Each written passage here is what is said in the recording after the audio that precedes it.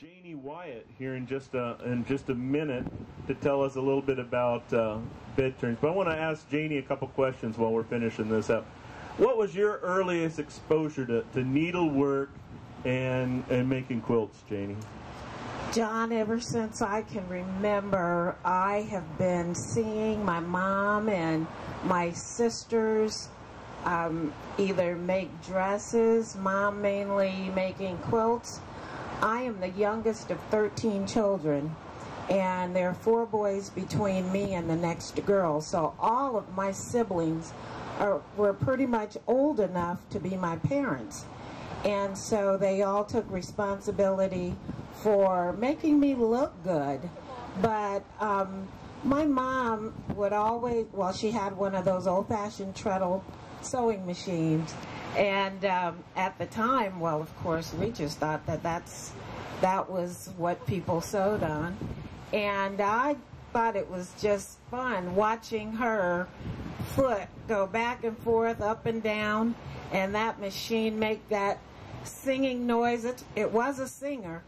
And she would have us kids winding the bobbin, manually winding the bobbin. And the bobbin was about maybe 2 inches long. But I always wanted to be able to press that foot. And I was just so little that I couldn't sit in the chair and my foot reached the pedal. So I just got down on the floor and made that machine make that noise however I could. And if Mom caught me, boy, was I in trouble, because the thread would get all knotted up, and then she'd have to figure out how to make the machine work again.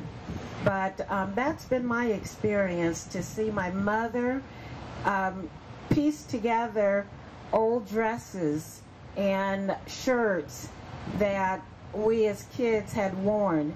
And there was so much fun covering under a quilt that had your clothes in it, and you looked through the batting and you could see the print of your dress. And we talked, oh, I had that for Easter when I was whatever age, and it was always fun. And I never thought I'd become a quilt maker. At that time, I was like a lot of people who I meet nowadays that said quilting is for old people. And I don't consider myself old, as they seem to equate old with quilting. But then I saw all the beautiful patterns that my sisters of the Cloth were making, and I wanted to be a part of that. So here I am, excited about our art form, and anxious to tell you about how all of this beautiful stuff came to be. Okay, we will start with a quilt by Mary Curry.